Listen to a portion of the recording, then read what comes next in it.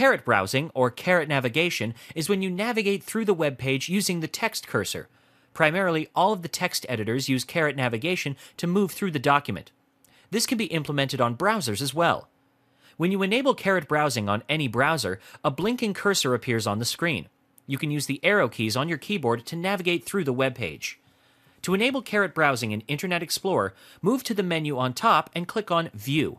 With that done, a new menu will appear on the screen. Over here, click on the Caret browsing option. With that done, a dialog box will appear on the screen, asking you whether you want to enable the feature or not. Simply click on Yes, and Caret browsing will be enabled. You can also enable the feature by pressing F7 on the keyboard. With that done, you will see a blinking cursor appearing on the body of the text. You can navigate through the text using the arrow keys on your keyboard now. With this feature, it's easier to copy text if you are going through a long blog post or an online document. To do that, simply press the Shift key and move the cursor towards left or right, and the text will be selected accordingly. Whenever the text is selected, it's highlighted in blue on the screen. Now you can copy the text easily and navigate through the document much faster.